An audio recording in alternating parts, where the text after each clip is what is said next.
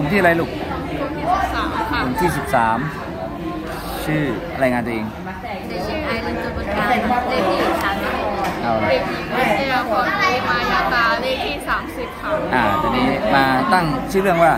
สาหร่ายหางกระรอกสาหร่ายหางกระรอกคำถาม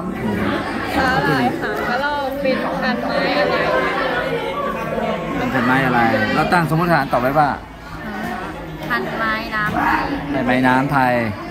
ลองดูอินเทอร์เน็ตจากเบอร์เว็บอะไรกับชี้ดูหน่อยเป็นพันไม้น้ำพืชเมืองของไทย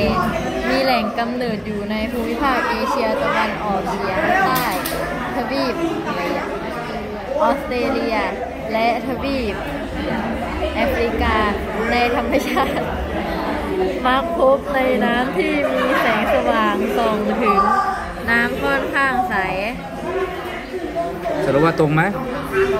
ตรงเอาไหนจากเว็บอะไรเมนกินบอกคุณล่ะเว็บอะไรต้องบอกด้วยลูก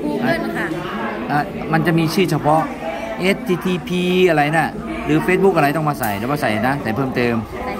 ใส่ได้เขียนว่าอันตรข้อที่5ข้อที่1จากเบอร์อะไรจากข้อ2 3 4 5ได้มันจะสมบูรณ์โอเคครับต่อไปกระรอกใช้ทำอะไรได้บ้างเราตอบว่าไงของเดิมใช้อะไร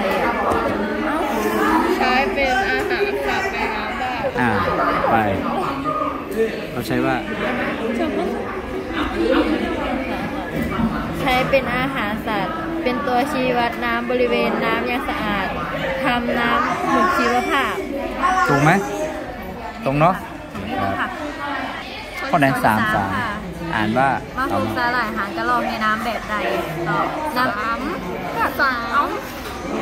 ลักษณะของสาหร่ายหางกระรอกเป็นอย่างไรเขียนว่าคล้ายหางกระรอกตอบว่าลักษณะของสาหร่ายหางกระรอกเป็นอย่างไรพืชใต้น้ำพืชใต้น้ำพืชใต้น้ำต้นเป็นสายเรียวยาวรากยึดติดดินหรืออาจลอยน้ำเป็นใบเดี่ยวลูกแถบแกะออกหรือลูกใบห่อไปจากฟันเลื่อยออกรอบข้อ 3-8 ใบกว้าง 1.5 มิลลิเมตรยาว